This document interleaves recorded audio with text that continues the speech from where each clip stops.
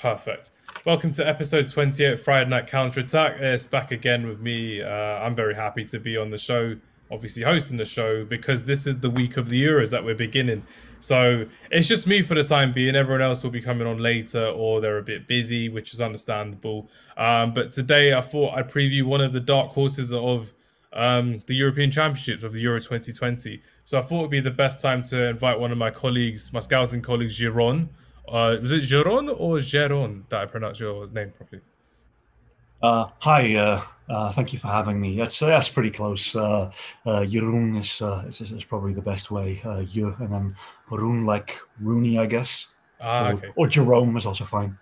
Jeroen. I'm still gonna. I'm sorry. You pronounce my name Hamza perfectly fine, but Jeroen, Jeroen. This is going to be the title of That's, the podcast. Just that's fine. Not mispronouncing the guest name. My apologies, but Okay, I'm leaving. that's the end of the podcast. Thanks very much for listening. Goodbye. And no, we're not leaving just yet. We've got so much to learn from you today, Jeroen.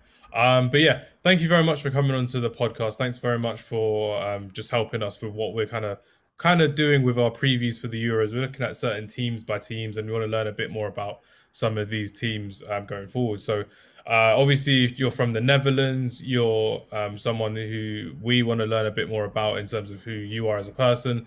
So we'll start with that, then we'll go on to we'll just ask a couple of questions about the Dutch side. We'll do our normal six-a-side for all-time Dutch 11, and we'll just see what kind of young players you've got coming through in your squad at the moment, your 26-man squad. So first of all, Jeroen, we'll just start off with like who you are and what is it you're doing currently at the moment.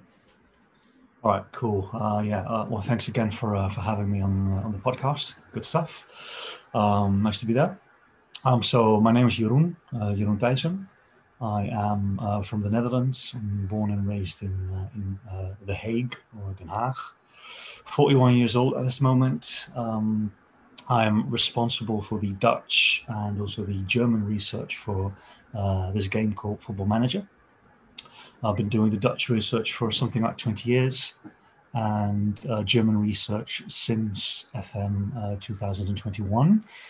Actually doing that with my Austrian colleague Wolfgang. So hi to Wolfgang, and also Simon Elzinger for the lower leagues. We're running those leagues. Aside from that, I work on some information regarding the Dutch leagues and also the German leagues to external parties, essentially betting companies that use my information to, I suppose they compile odds and they amass my information and then they work on from that.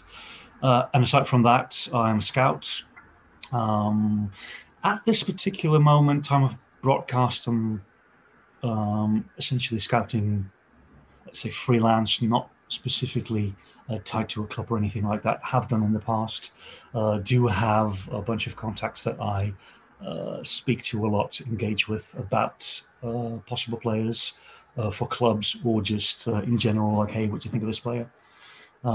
Also have a Dutch FA license as an intermediary, but I must admit that my focus is on scouting.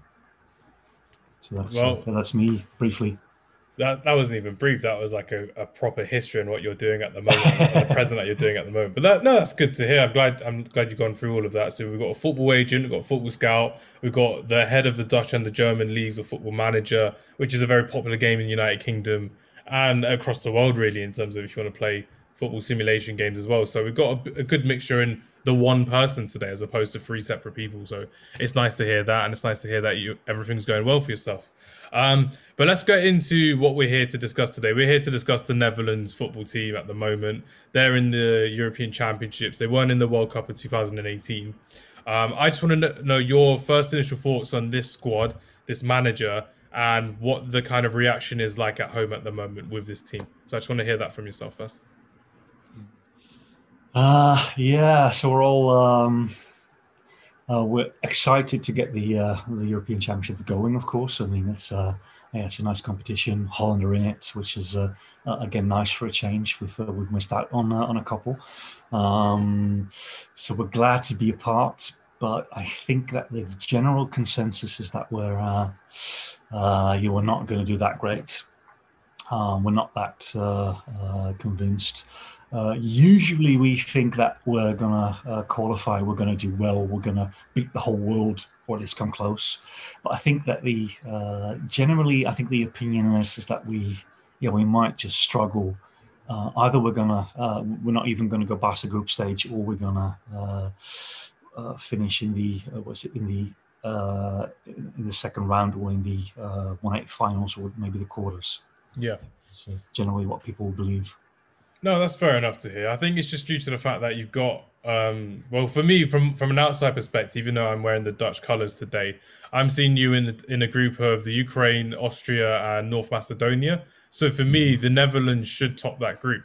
But I just want to know what kind of things that you're kind of hearing at home, like from the press, the media, your own scouts and colleagues as well. What you kind of think of this current team? Like, if you are going to struggle through the group stage, why is that? Is it the manager? Is it the players? Is it the lack of players? Is it missing Virgil van Dijk at the back? I just kind of want to know the reasons why you think that the Netherlands won't get past the group stage, or will struggle in the next knockout round, basically. Yeah. If to start, if you just look at the teams, so Holland, Ukraine, Austria, North Macedonia were favourites. I think Ukraine are quite a strong side, so we might not finish first, and we'll be second, which is fair enough. Qualify, that's all right.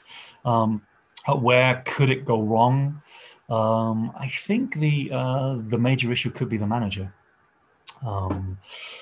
Frank de Boer took over from Ronald Koeman after he went to Barcelona.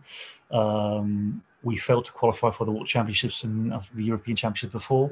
Ronald Koeman took over, and we did really well. Got into the final at the Nations League. Everything went quite well. The play wasn't always fantastic, but the results were there. Frank de Boer took over, and it's just been bland, really. And I think it's a combination of different factors, of course. So it's a manager who just doesn't come across very confident. He's made a couple of mistakes. He's not handled his players well. There's been a couple of situations that were surprising in the very least. For example, he informed the media that he called up, I think, 35 players in a provisional squad. And then he told the media that he told every individual player by phone. He rang them up and he said, "Okay, you're not in the squad this time around, but keep doing what you're doing, whatever." Turned out that he didn't actually contact the players. He sent them a text. That's tedious, isn't it? Texting the player, you've done really well this season. You're not going to make it in my squad. Sorry about that. Because there's one or two players that I see. Sorry to interrupt. There's one or two players I see in that under-21 side that I think are good enough to be in that starting 11 for the national team. But that's just my opinion. Sorry, carry on. Yeah, who do you think those are? Sven Botman, the left-footed centre-back. And I think Justin Kluivert's good enough to be in the squad, given the attackers you got in there as well. Personally, that's how I see it. Okay, yeah. Well, Botman was definitely looked at to solve one issue, and I think that might be the biggest issue as well. There's that big Virgil's missing, so no Virgil van Dijk in the squad is definitely going to hurt us. Yeah. If you specifically look at, okay, are we going to replace him with a left-footed centre back? Then yes, Sven Botman will be an option. Kluivert has been a little bit. He's been hit at miss in RB Leipzig, but I'm looking at some of the players, and this might just be me, but you've got like Cody Gakpo in there. Bergwijn, he's been okay. He's been okay this season at Feyenoord, if I remember correctly. But it's just the fact that I thought with Justin Kluivert, he gives another bit of an X factor in that team. He can bring something out of the blue, and it's not just reliant on Memphis Depay as that fast, pacey, agile left winger forward type player. But that might just be my opinion, like just seeing him in the Champions League for Leipzig. But you know a bit more about that than I would. Would Bergwijn be a better fit than Justin Kluivert or Gakpo, perhaps? Yeah, I think what ultimately the issue will be is that Frank de Boer will, at this moment, it's still not 100% clear what's going to happen, but it depends on the formation that we're going to play. I think he wants to switch between a 4-3-3 and a 5-3-2 or a 3-5-2, whatever you want to call it. Mm. So if we're going to play a 5-man or 3-man defense, we're not really going to play proper wingers. No, that's true. We have Berghuis potentially as the right winger. I think Kluivert's more left winger, although he can play on the right. Essentially, we've only really got Berghuis for the right, Gakpo for the left, but Gakpo hasn't seen any action. He didn't play against Scotland. He didn't play against Georgia. We've got Quincy Promes, but Frank de Boer did say that he's considering Promes as a wing back, as a right wing back, although he can play as a winger. So if you look at the entire squad, we actually only really have one winger in Berghuis and one in Gakpo, but Gakpo is a little bit untested. Gakpo is one of those guys. I'm actually happy to have him there. Should you select Gakpo? Could you select Kluivert? Could you select Ryan Babel? Yeah, they're all options. I mean, Babel is a player that everybody's saying, "Oh, why are we taking Babel? He's not that good." Well, no, he's not. He's not that fantastic, but he's experienced. He's got something like 70 caps. He knows what's needed from a left winger. But it's nice to see a young 20-something-year-old in Gakpo, or Kluivert could have been an option, or Anwar El Ghazi, who's done well in the Premier League as of late. Yeah, definitely. Salim, who's on our podcast, who's not on today, he's a big Aston Villa fan, so he's been hyping up Anwar El Ghazi all season, and he's been a lot better this season, especially when Jack Grealish was injured for Aston Villa. He stepped up in a couple of games, not just with goals but assists as well. But I do think it'll be the 5-3-2, 5-2-3 or 5-3-2 that Frank de Boer should really favour, because for those of you who don't remember, Frank de Boer was labelled as the worst Premier League manager of all time after the 4 games and the 4 defeats that he had as well. So that was for Crystal Palace back in 2017, if I remember correctly. So that was crazy. The fact that he has gone to go on for the Netherlands job as well. He's got the whole situation where he is literally molding this team into his own. So that's why I'm glad he's not just sticking with that 4-3-3 that he used at Crystal Palace and that the Netherlands have used recently over times as well. It's going to be fun to see. There's probably 2 or 3 players that I'm quite excited to see, but it's just dependent on if they play. But we'll go into that in a bit. I just want to know a bit more about how you see the starting 11. Like, do you see the starting 11 really challenging the likes of Germany, France, England, Portugal, Spain? I just want to know a bit about that before we get into the players properly. Jeroen. Yeah. Well, for me, France are the clear favourites. I've got a fantastic squad. And then you've got a couple of teams that just need to gel well and get things their way. Portugal, Belgium. And then you've got they might do well, but I'm not really convinced. Countries like England, Spain. I'm not that impressed by Spain. I'm not that impressed by Italy. And then I think you can add us, so Holland in the mix. Did I mention Germany as well? I mean, it's going to be the luck of the next rounds, really, where you're going to wind up.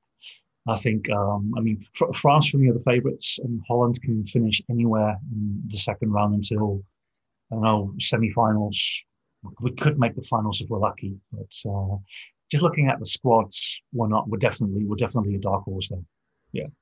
No, it's good. It's good to hear that. But again, from like a neutral point of view, like from myself, again wearing the orange of the Dutch today as well. But going from the neutral point of view, when we saw you in that Nations League final when the Netherlands beat England as well, in extra time, and you went on to the final to Portugal, that was when you were showing that you were on the rise. You had a lot of strong players coming up.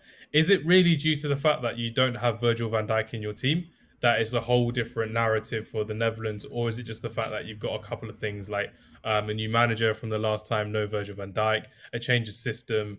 Are there a couple of things that we have to look out for if we want to see the Netherlands progress in this tournament, Jeroen? Yeah. It's definitely. I think the biggest issue is Virgil van Dijk, who's missing. He's really not really replaceable. That's why we're also messing around with the formations 4-3-3, 4-5-3-2 to cover for that issue. And he's a fantastic defender. He's a leader. Yes, we've got the new manager. Although personally, I would say with the squad that you have available, Frank de Boer should really not be a bad manager. Although, I mean, he won 4 titles in a row with Ajax, which is a good accomplishment. Although the big criticism was that it was boring football. Yeah. Ajax won 4 titles, but half the time you were looking at the games and thinking, oh, it's not very nice. Mm. But he's not done well since. I do believe he won trophies with Atlanta, but to be honest, I've not seen much of that. So, but yeah, wasn't 100% enthusiastic over there either. But Virgil van Dijk is the major problem. I think the manager's not as important because I believe that players should always be able to step up in tournaments such as these. I mean, they're all pretty much all of them are good players. They know what needs to be done, and it's something they have to look at for themselves as well.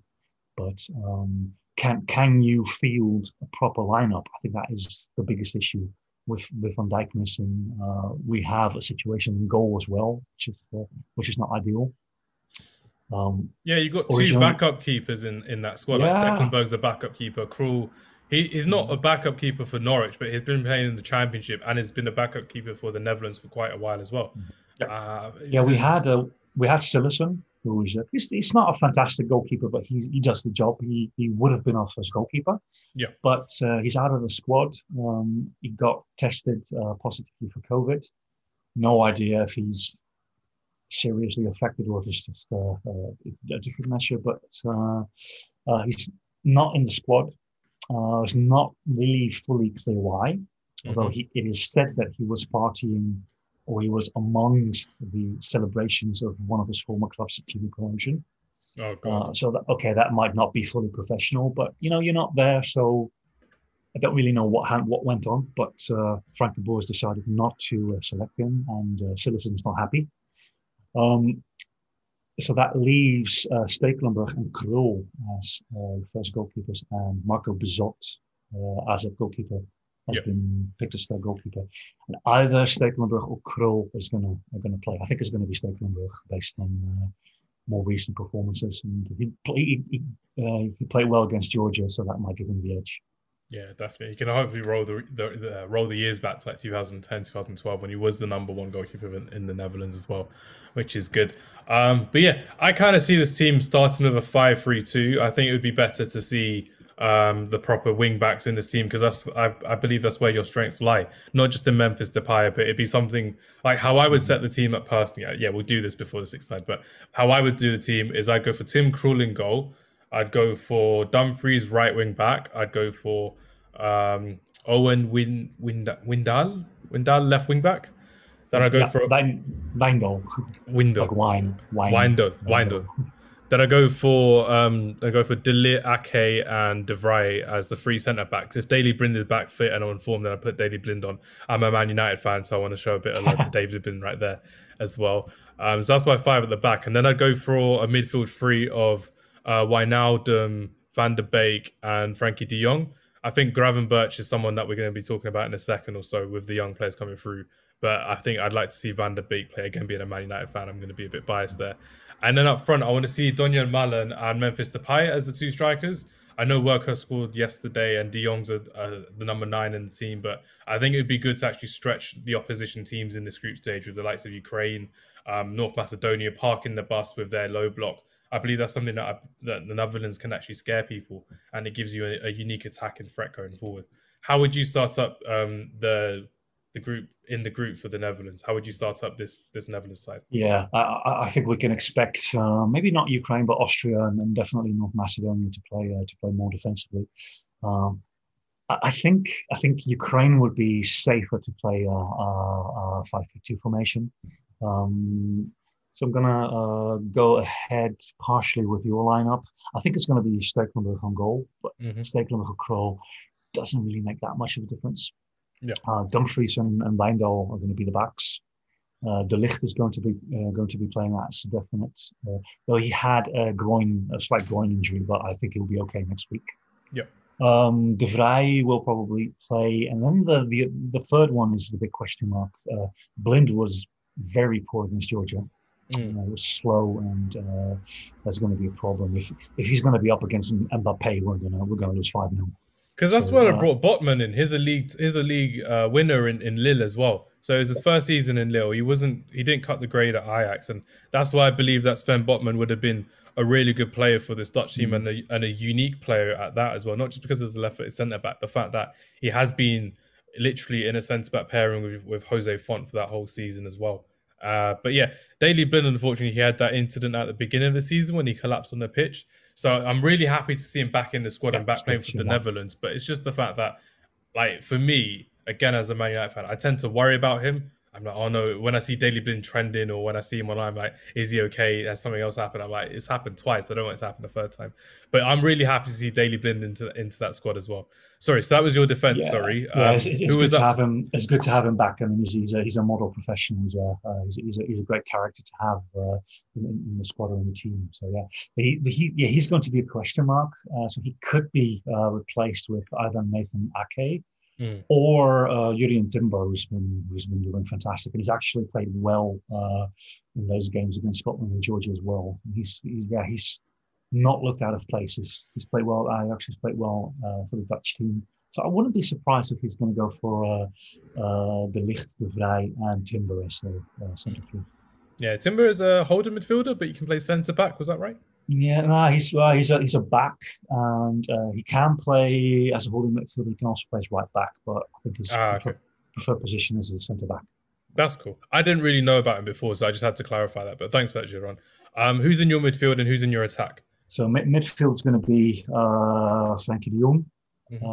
Who I'm not convinced in the 5-3-2 formation is that I don't think he's going to shine. Yeah. I think he's gonna. I'm not sure if that's a Dutchism, but he's going to calculate himself towards the team.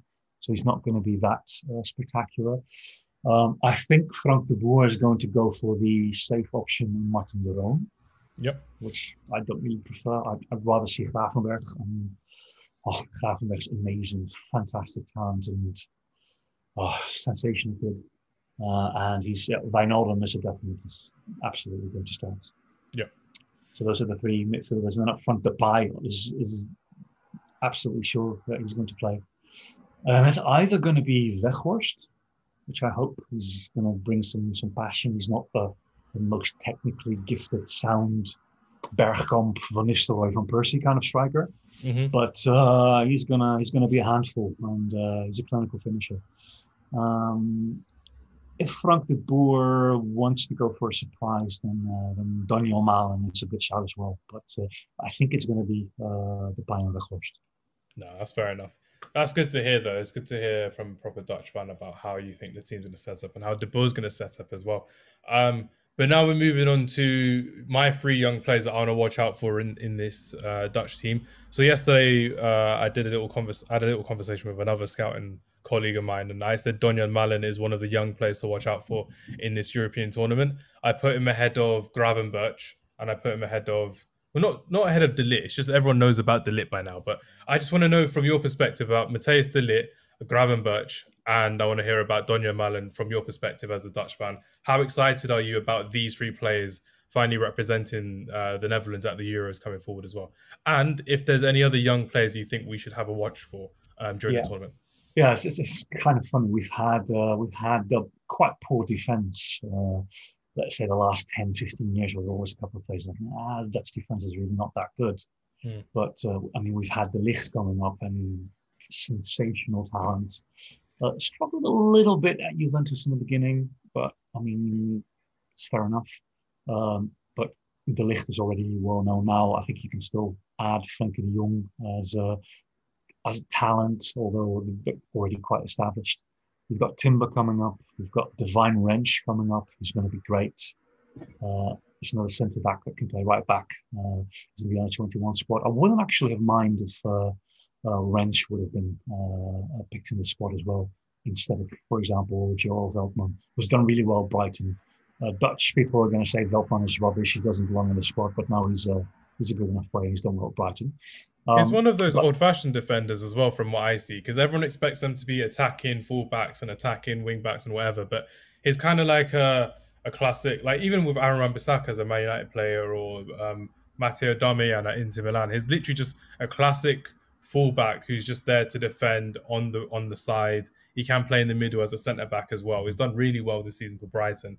but Yeah. it's just not as attacking or exciting as Dumfries, to be fair, Yeah. or the other right backs at the tournament or right wing backs at the tournament. True. But True. True. he's Yeah. still is Yeah. good at his job. That's Yeah. what I see about Joel Veltman personally. And he can do it. He can play right back. I've seen him play a couple of games now as a right back, and he had decent cross. He had good attacking drives, but not in the sense like Dumfries or Wijndal as examples, or De Boer, who's not in the squad, but who can go at it for 90 minutes and defend, attack, and just go the full game. Yes, he is more traditional in that sense for sure. Yeah. That's brilliant.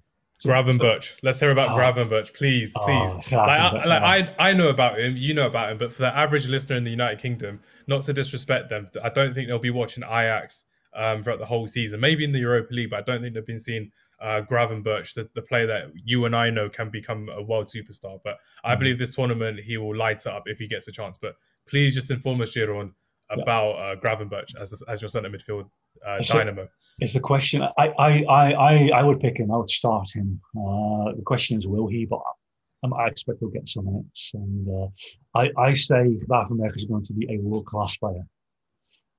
Centre midfielder, can play defense. I think even slightly more defensive than attacking minded, but he is creative. He's got great physical shape, good physique, a great body. He's not super fast, but he's not slow. He's got all the right tools. Amazing on Football Manager as well. Shout out for you as well. Yes. You're probably up to stats. Are you up to stats by any chance, Jeroen? Gravenberch gets up every single time. Yeah, that's good. That's good to hear. I mean, to be fair, I have two assistants who are responsible for Ajax. But I mean, I watch their games too, and I mean, Gravenberch is. Well, I'm not going to say he's at the level of, for example, Messi or Cristiano Ronaldo or those kind of players, but he's very young and he's really, really gifted. And you can just see how much he is developing, and it's fantastic. He's creative. He's got a good pass. He's got the vision. He's got the reasonable dribble, and he's actually got quite a free kick and a strike as well. I think this is a guy that has it all. I was going to say, I use this term a lot for young players, but it's actually crazy how we see a lot of young players playing in a mature way, so young. Like Jude Bellingham for England. I see him as such a young player at 17 years old, and he plays with such a maturity. You've got other players around Europe as like wingers and defenders, but as centre midfielders, when you see that, you're like, this guy's 17, 18, 19 years old, and you're doing that until you're 24, 25, and you're just progressing. And it could be, like you said, the Netherlands' next superstar, the next flying Dutchman of football as well in your country. But yeah, anything else you have to say about Gravenberch before we move on to Donyell Malen? I think that Gravenberch is fantastic. Yeah, Gravenberch is fantastic. Yeah, and comparing him, and then if you look at Donyell Malen is good. I mean, where Gravenberch is fantastic, Malen is good. He's a good talent. He's going to be a decent. He's going to be capable. Well, he already is decent. He's at PSV now. 19 goals this season. He did all right. 19. Yeah. I was going to say, I think he's got 17 or 18, 19. All right. Let's say just under 20. That will need to improve, I think, next season. But he is a typical forward, good striker, can score, has good technique, fast, seems mature as well. Good passing skills actually as well. Right-footed, but his left foot is not bad. He needs one more season to progress. Maybe score 25, maybe even 30 goals next season, and then he can make the move up to a good German side or a good Serie A side. He's not going to be an absolute star, but he's going to be top half, maybe even the top 3 or 4 teams in Italy, Germany, maybe Spain. He's going to be okay there. Yeah, he gave it a go in England for Arsenal, but he just didn't cut the grade, unfortunately. But I'm glad he's got some game time and has done really well at PSV going forward as well. So it's something that I would like to see Donyell Malen come back to the Premier League. Personally, I think is a fun talent to watch, and I think it's something that English fans would enjoy. I think he'd do well at someone like, let's say, for example, like an Aston Villa or an Everton or a mid-table team. No disrespect to PSV, but someone who doesn't have like European football, just kind of like PSV, just focus on the Saturday games, maybe the cup games as well, and keep scoring for them. it'd be good. That's how I kind of see Donyell Malen. And the last player I want to talk to you about before we move on to our sixer side and we finish off the show is Memphis Depay, the Flying Dutchman. Does he have what it takes to take this Netherlands team further? I know his closing in on Van Persie's record is gone past, I think, Van Basten, I think. Or is close to Van Basten and Van Nistelrooy as well. But it's just the fact that we've seen Memphis Depay really step up these last couple of years since he's been at Lyon and since he's been the main man at Lyon as well. I want to see Memphis Depay shine at this tournament. I believe he's a very good player. We didn't get to see much of that at Manchester United, unfortunately. The change of managers, getting left out the cup final against Crystal Palace, the fact that he was just being outworked by other players like Rashford, Martial, Ibrahimovic came in the season afterwards as well. But Memphis Depay, like I said, I want him to be the Flying Dutchman of this squad. I want to see him bring life into this Netherlands team again as a neutral, wearing the orange shirt. But I want to see him. I want to see him fly. I want to see him do his normal tricks. I want to see him take the lead. I want to see a bit more from the players around him to kind of support Memphis in this tournament. But how do you see Memphis Depay? Do you see him scoring many goals in this tournament? I do in the group stages, but do you see him kind of being that leader and that spark for the Netherlands? Yeah, well, so do I. I hope he's going to be the Flying Dutchman because we need him. But yes, he's done really well. He's done really well at Lyon. He's also done really well internationally for the Dutch side. He's on quick maths. I think he's got 13 goals in his last 20 caps. He had, I think he had 10 or even more than 10 assists in those 20 games as well. So considering that, he's massively, massively important. Takes all the free kicks, takes the majority of the corners. We took a penalty against Georgia. Very, very important. And if you look at the squad, I think the main question is who is going to be the player that's going to score the goals. And I think we're going to have to look at the pie because Weghorst, Malen, Luc de Jong, they're not guaranteed for goals. The pie essentially is. And you're always going to have your Wijnaldum. Wijnaldum is a player who actually scores quite well for the Dutch national side. He's got 22 goals and 75 caps, which is very good. But he's not going to be a player that's going to score 4 or 5 goals in the European tournament. The only one that I see doing that is Depay, or if actually someone like Weghorst really gets going. Yeah, because Depay's on set pieces as well, isn't he? Like free kicks and penalties as well. So that could be ever beneficial as well for but we do believe that if the pie underperforms, we're in trouble. It's going to be Holland, Ukraine 0-0, Holland, Austria 0-0, Holland, North Macedonia 1-0. Okay, and then we're out in the next rounds because then we'll face, if we're unlucky, we'll face Germany, we'll face Italy, and we're going to be in massive trouble then. It's going to be fun games when you see against like the likes of Italy or Belgium, perhaps as well. But yeah, that's kind of what I see with the Dutch national team. That's why I mentioned it earlier. Like if the team can support Memphis with the burden on his shoulders, because Van Dijk was that guy for me that would support or even take the weight off Depay's shoulders to kind of push this Netherlands team forward. But I don't see De Boer kind of doing that. I want to see the players kind of do that in this tournament as well, which will make you dark horses, like I said. But yeah, that was our little review of your current squad, of the current team that we're going to be going through. Now we'll just break it off to our little six-a-side of our all-time six-a-side, the Netherlands, Holland, the Dutch six-a-side all-time. So Jeroen, because you're the guest, you can start. I mean, I normally there's like 2 or 3 of us here by now, but it's fine. But I'll let you start, and then I'll go for my one as well, because I know for a fact ours will be so different, but I've got my reasons, but you've got your own reasons as well. But go for it, Jeroen. Yeah. Just a quick question. So the all-time 6, is that like a specific formation of the goalkeeper? Or? No. So basically how it works is our podcast, we play like 5-a-side, 6-a-side football. So that's why there's like 6 of us in total, I should say. So we're used to playing on like a 5-a-side pitch, like a small AstroTurf type pitch. So we're like, if you were to pick 5 or 6 players from the past and present to play on these pitches, who would you pick? So you can pick a goalkeeper, you can pick 5 outfield players and 1 goalkeeper, or 6 outfield players, 6 strikers, 6 defenders, whatever. It's your choice, Jeroen. Your choice. Okay. Yeah. Cool. Yeah. Okay. I went for sort of like a formation for an all-time 6 with a goalkeeper, 2 defenders, 2 midfielders, and a forward. Good man. But you're very technical and great passing and kick proficiency, really, looking at them in their primes as well, of course. Goalkeeper is going to have to be Edwin van der Sars, the best modern goalkeeper we've ever had. I mean, we've had great goalkeepers in the 50s, but that's before my time as well. So I'm just going to go for Van der Sar, who's one of the best goalkeepers ever, and definitely for me the best Dutch goalkeeper ever.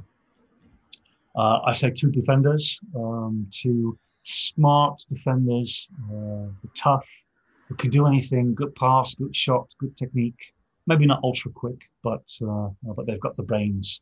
So Ronald Koeman, Barcelona days, always free kicks, always penalties, and Virgil van Dijk as current, tall, big, good at everything, great headers. Midfield is going to be a combination of two very, very skilled, intelligent, technical players. Maybe a slight surprise, but I'm going to go for Clarence Seedorf. Okay. And Wesley Sneijder. Sneijder, pretty much the perfect two-way player. And up front, I'm going to go for one, and that is, if I'm going to go for one striker, that's really difficult. I could go for all time. I could go for Johan Cruyff. Johan Cruyff is really the best player we've ever had. That's why I'm wearing his jumper. The number 14. I hid the number 14 up till this moment, but I thought I'd just reveal it there. I've been sitting like that with just the Dutchman. But yeah, number 14 on my jumper for those watching. Number 14. Johan Cruyff is for the Dutch football person, the best Dutch football player ever. Okay, maybe if you're younger, you don't really understand, you don't really appreciate Johan Cruyff that much, so you're going to go for someone slightly more modern. I have to say, we at Friday Night Counter Attack, we love Johan Cruyff. We love the fact that he created his own move. We love the fact that all of us, no matter how good or bad we are at football, we can all do it. We love the fact that he's on FIFA and like Ultimate Team is so good on there. But it's just the fact that he was before our time, so we never got to appreciate him properly. So like even I said previously, like if we were to see like a proper documentary about him, like the Maradona film or the Baggio film that we saw recently on Netflix as well, that'd be so cool to see, just to learn more about the player, not just the manager, the total football, all of that. We just want to learn a lot more about Johan Cruyff. But yeah, sorry, carry on. There's a good documentary on him in Spanish, or actually I should say Catalonian. His time at Barcelona. It's got un momento dado. Sorry, but probably not really said that correctly.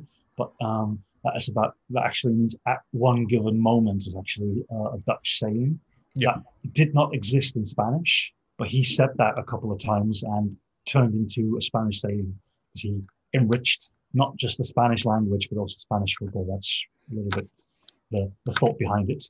Yeah, definitely. But okay, Johan Cruyff should be in there for historical purpose. But if we go to slightly newer, that's so difficult if I'm going to go just for one striker. But just because he had slightly more magic moments than the other forwards, so I'm going to go for Bergkamp. Dennis Bergkamp. Dennis Bergkamp, yeah. You can't really go wrong with Van Nistelrooy or Van Persie either. But I'm going to go for Dennis Bergkamp because he had some of the magic touches that was surreal. That goal against Argentina for the Netherlands as well. We've seen loads for Arsenal. Like my parents are Arsenal fans, and they would talk to me about Bergkamp forever. Oh my God, please, mum and dad. Like I know Bergkamp's good, but I know I don't want to go watch him at Highbury when I was living in London. But no, it's just the fact that Dennis Bergkamp was someone that no one appreciated until he left the game, until he left the English game, I should say.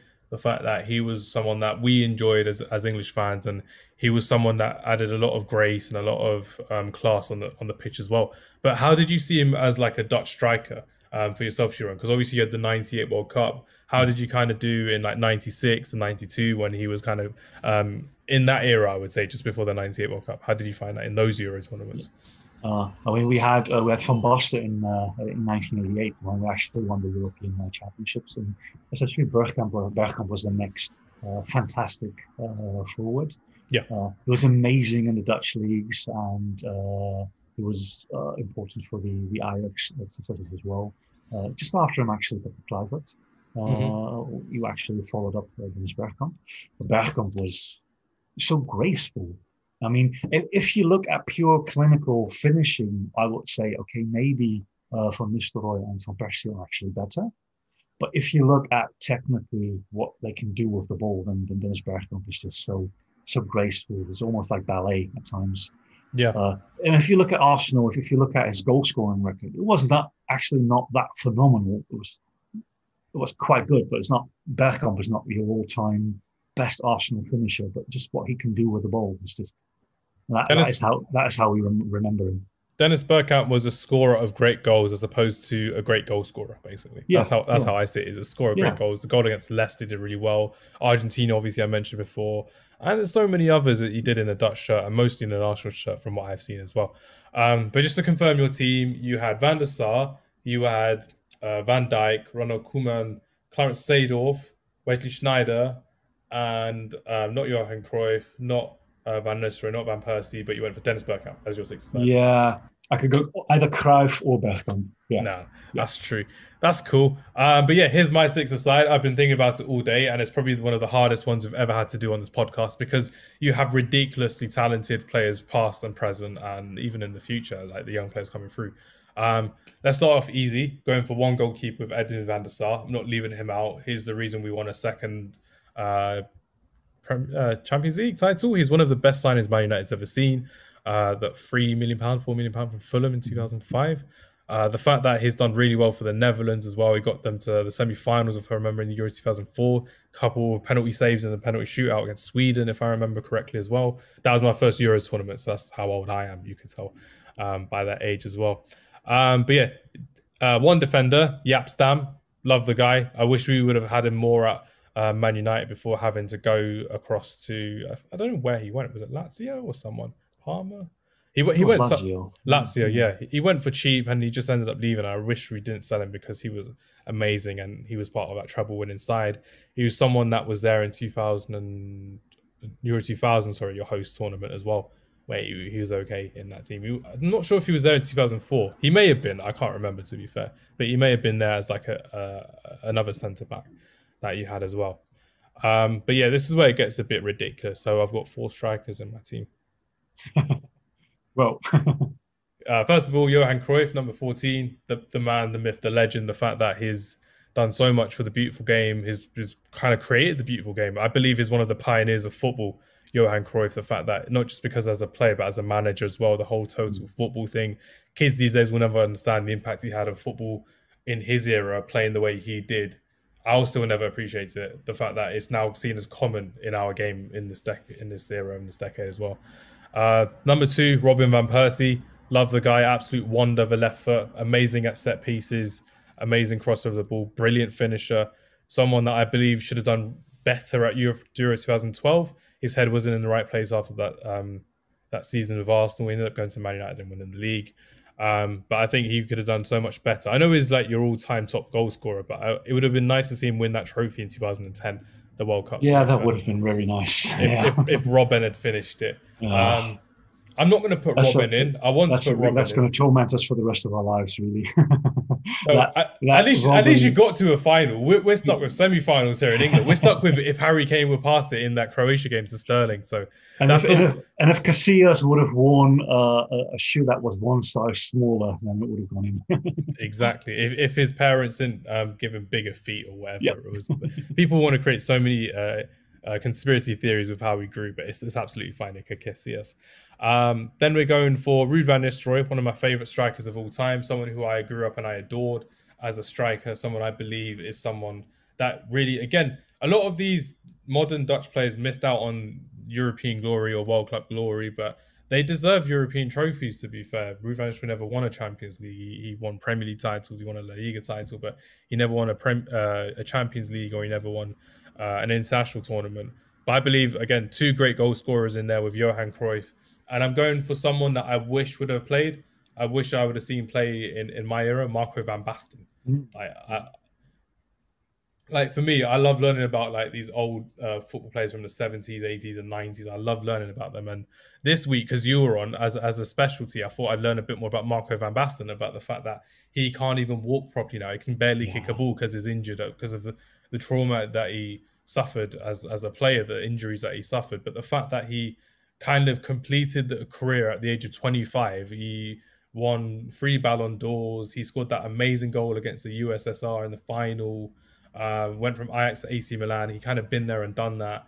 And like you mentioned with Dennis Bergkamp, he was likened to a ballet dancer, the way he would play the game of football. There's a book in the Netherlands, I think, about how he's like likened to a swan or something. which is quite cool, like a children's book.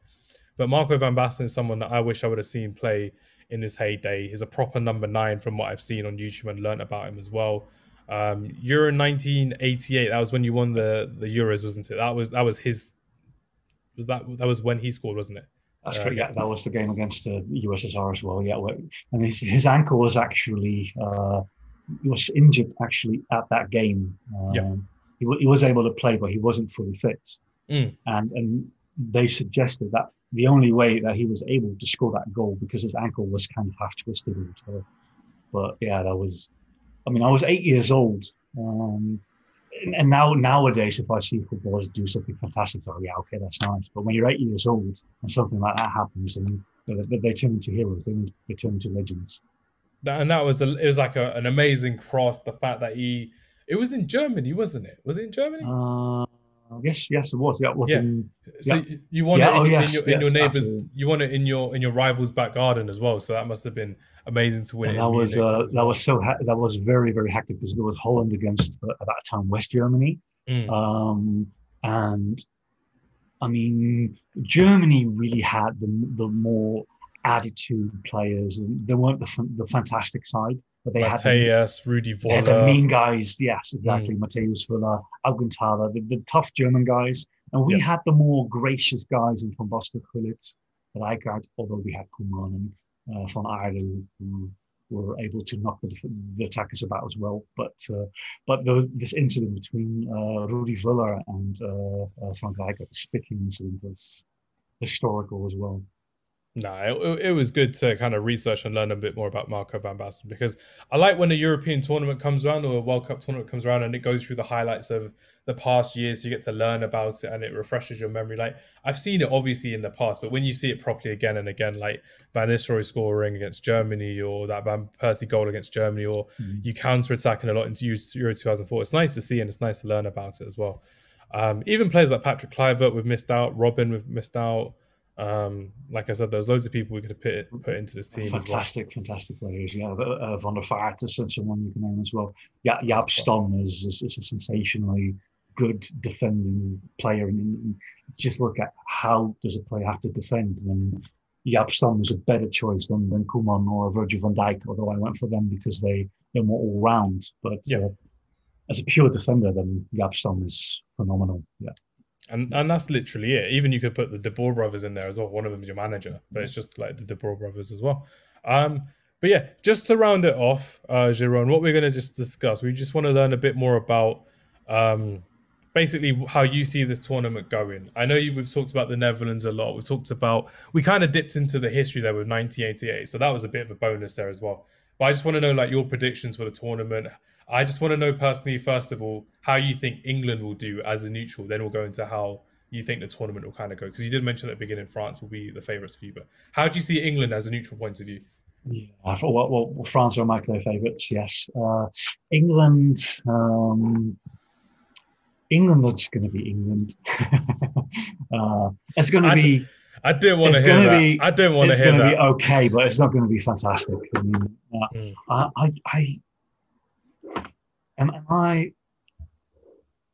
I'm not convinced by the squad. There's about 5 or 6 players that are in the squad. I'm actually thinking, who is that guy? I mean, and there's a couple of fantastic players. And Harry Kane is phenomenal, of course, just the main one. And the talent that is up and coming is just fantastic as well. Grealish is great. Alexander-Arnold is great, but I do believe he's out, so that's a shame. But, yeah, he's injured. Yeah, that's definitely a disappointment. But I mean, Croatia is going to be tough, but you will qualify into the next round. So I don't think that will be that much of a hassle. No, I don't think so. And then you need a little bit of luck, but it's going to be quarterfinals normally. And that's not going to leave the English population in massive hype and massive joy. But the quarterfinal is not going to be bad. It won't be bad, to be fair, but it's just the fact that because we're playing a lot of our games at home, we have a proper advantage. Like in Euro 96, I was only 2 at the time. I'm giving away my age on the podcast, but I was literally like only 2 at the time. And it's just the fact that Everyone, like, I think England beat the Netherlands in '96 as well, like by a couple of goals to one, like 4-1 or 3-1 or something. And it was just the fact that there's so much passion in the stadium. So even with the fans behind us, even if it's like 2,000, 10,000 fans at Wembley against Croatia, and the other games that we've got as well, it'd be nice to see that we actually have a proper advantage at home Yeah, in some of the games that we have. So hopefully that gives us a bit of luck, and it gives us a bit of incentive to push further, because we haven't played at home since '96, and some of these players probably will never have played in a home tournament, and some of these players haven't played in an international tournament as well. So it's going to be fun to see how we do. Like we said, we've got a lot of young players coming through: Mason yeah. Mount, Mason Chilwell, Mount. Yeah, Reece yeah. James. They all won the Champions League recently. Phil Foden was a part of that. Carl Walker was a Mm. part of that final as well. Hopefully they can bring forward a bit of experience in that Yeah, tournament to this yeah. European tournament as well. You're going to need your established players. So Harry Kane, who else is there? Kyle Walker. I actually don't know who you guys are going to start, but Kyle Walker, John Stones, Luke Shaw, Harry Maguire. Those are your experienced guys that need to do well. And then you're going to need your Raheem Sterling. You're going to need Rashford to actually do better than they generally do, because Rashford and Sterling are great players, but I do think that though amongst those guys, and Holland, the Holland national team has it quite often as well. You look at the players; they're good players, but for some reason, if they're at the European Championships or the World Champions, it's just that little edge that they're missing for some reason. How I see, Can a Jude Bellingham do fantastic talent, but can he actually step up? that's how I see it. Like, I always see, every time we see an England team in the tournament, we're like, oh yeah, these are the players that we're gonna have for the next 2, 3 tournaments. But it changes the next tournament. And changes the next tournament. Like, there's always like the players of like Jack Wilshere and Ross Barkley, Adam Lallana that we had at the World Cup 2014 and 16 in the Euros. They're not in the squad. They didn't come through. Ryan Bertrand, Nathaniel Klein, they didn't come through as well.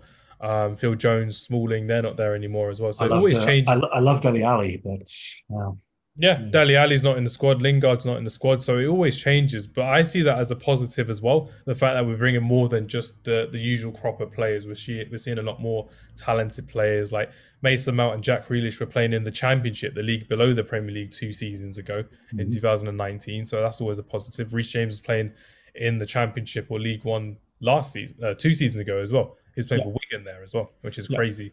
So you got a lot to see in these teams and in these players as well. So they've got the hunger. It's just if they have that mental determination. I don't like the fact that Southgate chose Maguire and Henderson in this squad, because if they're both injured, they're two selections that I don't believe will be right. Like, I don't see how you can get to the tournament fitness after seeing the likes of Beckham being in there, Rooney being in there. That they just don't get in the squad, and they don't get that match fitness straight away. I don't like that. Other teams don't do that. England have always failed with that, having Beckham in there, Rooney in there. Um, like I just said, it's not right, but that's how I see it. Do you have any of your players that have been injured that you've like forced to go to a tournament and they don't really play well? Um, well, for this one, this particular turn is going to be Daley Blind, who is he's not match fit, so he's still going to be a question mark. Mm. We've had actually 4 years, I was going to say 4 years ago, 8 years ago, 2012, Robin was actually a big question mark. But obviously Robin turned out to be quite well. Yeah. But it's always a tricky one. And we were actually thinking about still, or people were suggesting, why don't we take Virgil van Dijk along? Even if he can't play, just put him in the coaching staff or something like that. Like Beckham in 2010 at the World Cup, he was just there on the coaching staff, but he didn't actually play or he was in the squad. It was one of those situations, but it's just there for moral support, really. Like, Henderson's kind of there. He missed a penalty yesterday in our friendly against Romania. Yeah, we played against Romania yesterday in a friendly, but he missed a penalty, and it's not good for his confidence going into the tournament. But it is what it is. We have to see how it goes.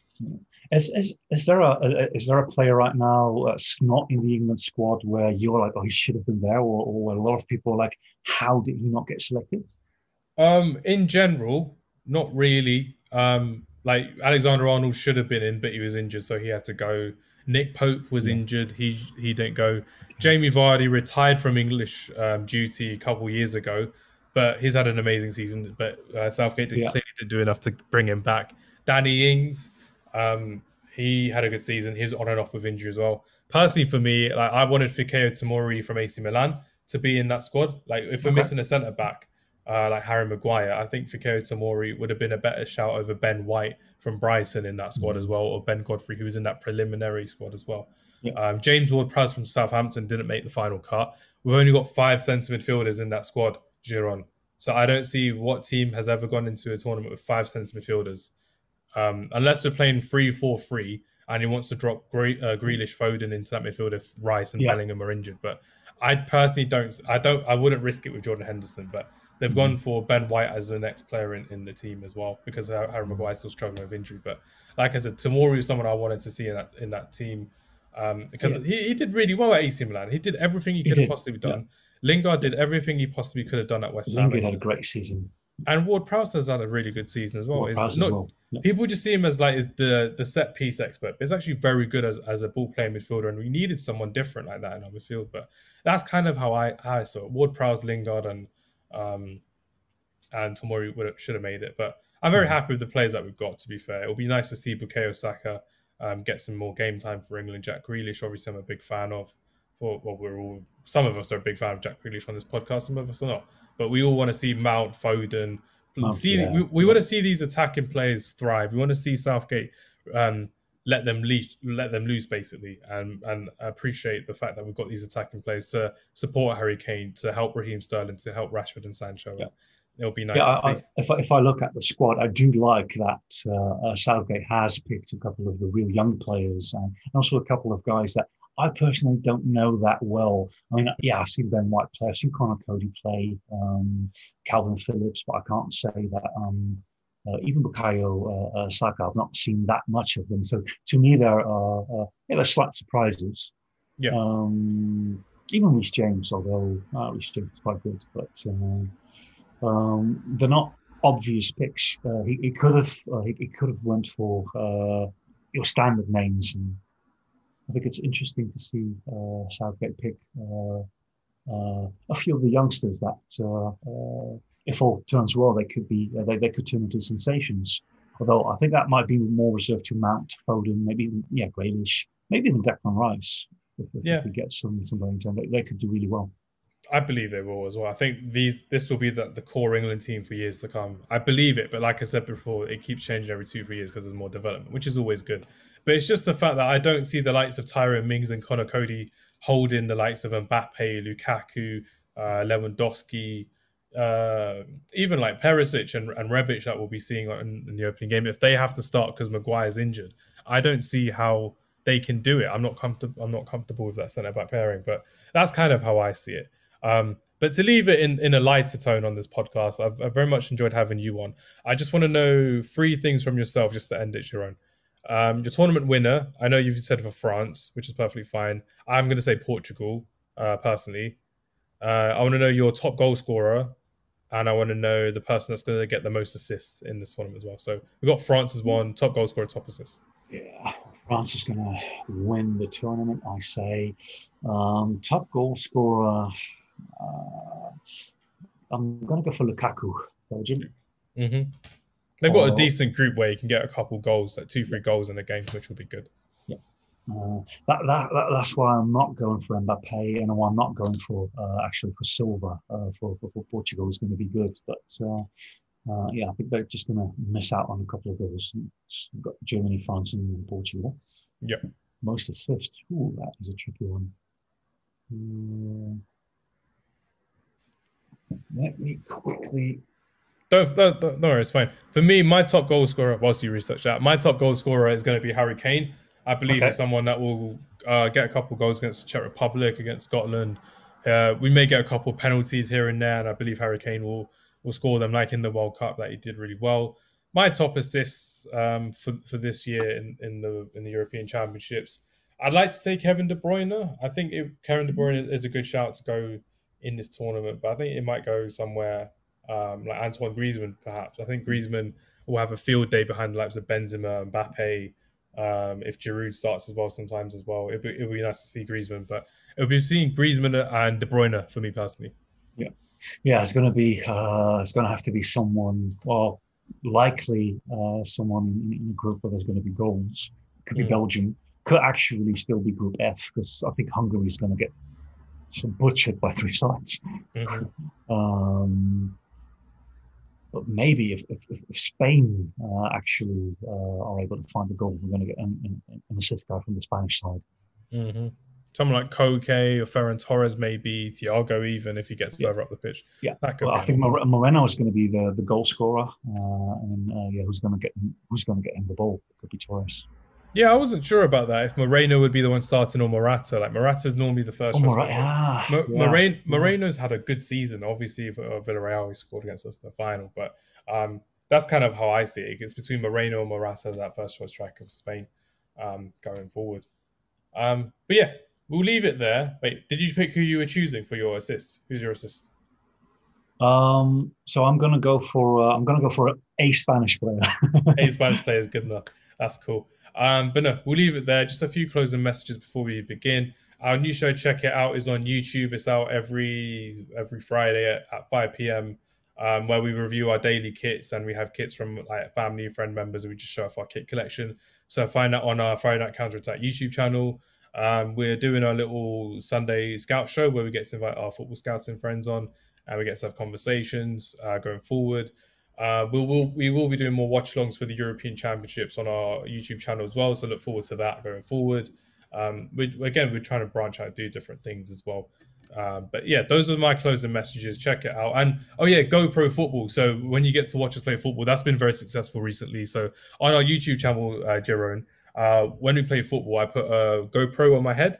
So when we play football every Friday night, because obviously Friday night counter attack Friday night is when we play football together. That's when we get to play our games, and people are watching our highlights now. They're watching the full games, which is very exciting. I quite like it, and people quite like it as well. So thank you very much, everyone, for the feedback on GoPro football. I'm enjoying editing it. I'm enjoying improving myself at football going forward. But Jeroen, do you have any closing messages? Do you have anything you want to say before we round it off? Um, I'm just no, I'm glad to have been a part of this. Thank you for the invite. It's fun to do, and the hours have flown by. Everybody needs to buy Football Manager. Everyone needs to um, play with the Dutch teams on Football Manager because you'll get some amazing young talents as well. This isn't but a plug or a paid promotion. It's just the fact that it's true. You're going to get loads of young talented players through the Dutch that league. that is even not looking at FM. I mean, historically, yeah, the Dutch youth setup is pretty good. Goes through the German as well. German under 21s have just won the under 21 tournament. They've got some fantastic guys coming up as well. Obviously, you've got Mukoko who was injured, but Mm. so many talented players. It's just phenomenal. It's a joy. It's a joy to watch football. We're in a period of our life where we can experience Messi and Cristiano Ronaldo. Okay, they're going to be gone in 5 or 10 years, but there's going to be new guys stepping up, and it's just going to be fantastic. It will be. It's a new age of football coming forward, and that's why I believe Portugal will win the Euros because I believe Ronaldo can inspire the new generation of Portuguese talent to come through as well. But Jeroen, thank you very much for your conversation and for your time today. It's been lovely to speak to you and to see you again. Hopefully, the next time we do a podcast together, I get to fly out to the Netherlands and we can actually have a conversation face to face. Maybe You're we could very do it at welcome. Yeah, we could do it at the Amsterdam Arena. We could do it in Feyenoord Stadium or in Rotterdam, perhaps. Either or. I'm easy. We'll do it in one of those teams. But no, thank you very much for your time, everyone. Thanks for listening. Jeroen, thanks again for coming onto the show. Hope you all thank you for enjoyed having me. it. Everyone enjoy the Euros coming up. By the time this podcast is out on Friday, enjoy the Euros. Have a lovely time, everyone. Take care and goodbye. Thank you, Jeroen.